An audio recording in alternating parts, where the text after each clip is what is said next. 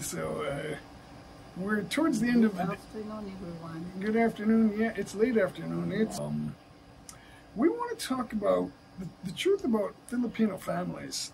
I think is going to be a good thing today. Now, I'm here in the Philippines. I'm an American.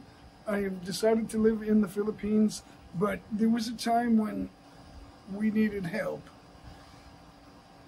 Before I got here, there was a travel ban.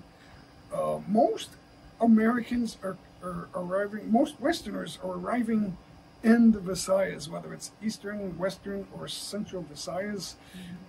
Norma has family in Eastern Visayas, which we will be visiting, but for now we live in Luzon, which is the main island, the largest part of the Philippines, and we're a little bit outside of the metro.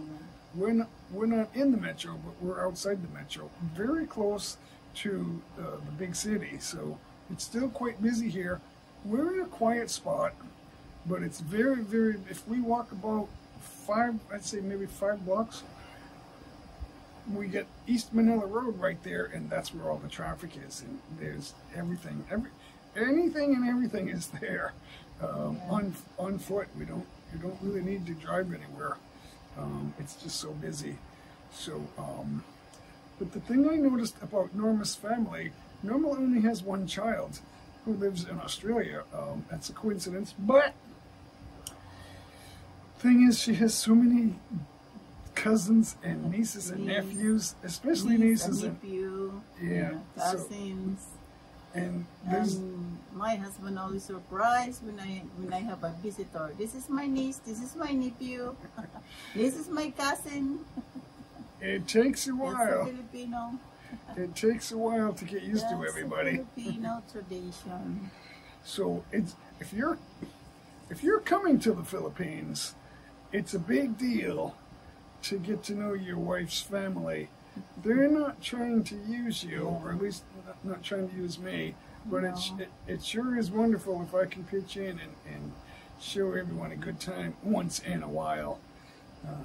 I'm not talking about buying houses for people, but if I can pitch in a little bit for the occasional party or something, or food, that just makes everybody... Makes everybody's happy. It makes them happier to see me and to know me, and then good things happen after that. So I wanted to mention that if you're serious about coming to the Philippines, okay, while Norma takes a quick break, I just wanted to mention that for many guys, you know, there's a girl everywhere you look, but many guys need a little bit of help when it comes to that significant other. At some stages of your life, you're not sure about that. So, but there are people that can help you, and these people will actually talk to you, and they'll help you every step of the way. It's Christian Filipina, and they're not fooling around. They're very nice and kind, but they will help you find the girl of your dreams, guys. If you're thinking of coming here, or if you're already here thinking of maybe going back to your country with your girlfriend, they can help you with visas as well. It's christianfilipina.com, guys. The information is right below this video in my description on my channel, guys. Check that out. So, back to family, Norma. How big is your family? You know, the Filipinos family is big. The Filipino family is big. I still don't know the number. Norma has one daughter. I have we are 6 siblings, but 2 passed away, right? So we are 4. So Norma's the youngest of 6. Yeah. So, which makes a lot of her nieces and nephews closer to her age than they would be to the others. So there are cousins, and then there are nieces and nephews that are more our age, and it's almost like having brothers and sisters. And they're very close. Cousins and nieces and nephews, they're just like our brothers, my brothers and sisters. It's unbelievable. And And we're not in the Visayas. I just wanted to stress that. We are over in Luzon. It's so big here. It's such a wide open space. We can drive for hours in one direction and not get to the water or even the mountaintop. So it's fantastic. When we get up to like places like Tanay, which is really relatively close to Manila, we can see Manila in a lot of the other parts of Manila. When we look down, it's truly amazing. I'm out of words at the moment to describe that, but we don't need to get on a plane or a bus or anything like that. We can just take a quick drive up and look down from one of the open roadside restaurants. The restaurants are open air, and we can just sit there and look out and all the views. The only thing blocking our views are the other mountains in the distance. That's it. We can see thunderstorms and wind clouds and things like that, and it might not even be raining at the moment. It's amazing. It's unbelievable. The rainy season is June through, I would say, the middle toward the end of June, around the first day of summer until the first day of winter, I would say, which is about Christmas time, is when the rainy season ends.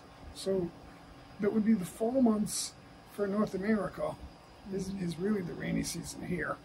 Now it could still rain a little bit after that, but the real rainy season would be the summer months. I'm sorry, the summer months would be the rainy season, right? But you'll be looking forward to that when you get through a hot season like we're just doing right now. We're in the middle of hot season. We get that aircon cranking. It's cranking upstairs. It's blowing down. This is right here, and it's sweating, but I love it. I love the heat. I'm getting used to it like a Filipino, right, Norma? Yeah. So, but it's too hot. When it's rainy season, it doesn't rain every day, but it can rain a lot. I would say mostly cloudy, but some sun too.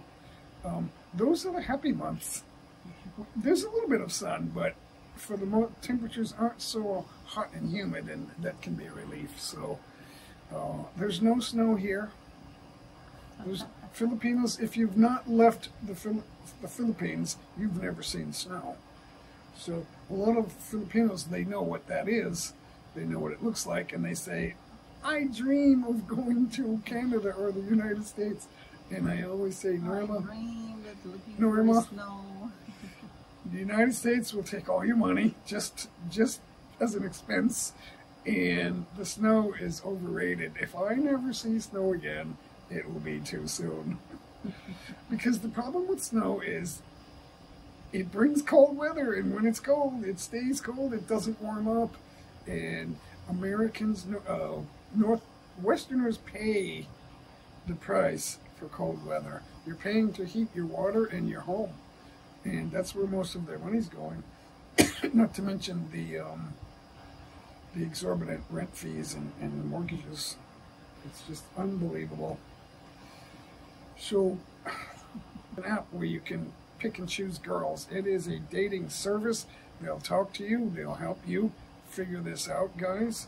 Christian Filipina is the only service that I recommend.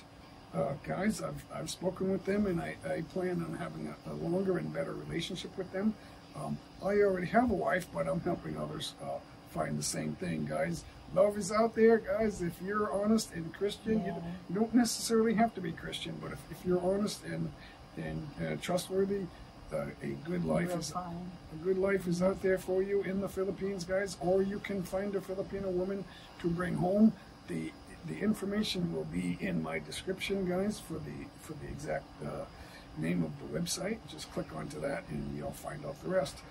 So, this business of Filipino relatives, honey. I'm glad I made friends with some of them already. Many, actually. They call me Uncle. Uncle is what they call me. They refer to me as. But I love to host, and we visit also. We visit a lot of the people that are related to us. We visit their homes. Karaoke is a big thing here. I love karaoke. Filipino love karaoke. Yep. Every house they have a karaoke. So when they know I sing, there's more respect, even though it's already there. So, and Norma has a fantastic voice, but that's just one of the things that happens everywhere we go. And when they come here, we do the same thing. So that is like almost always in place, right, Norma? Yeah. So we never know where we're going to go. So that's about all I want to do for this video, guys. So leave a comment and let us know what you guys want to talk about next time. And don't forget, Christian Filipino. Christian Filipino, guys. Don't forget. The information is right there in the description of this video, guys, right below the video. Thank you, and we're going to say goodbye for now. Yeah, thank you for watching. Bye. It's out of this world.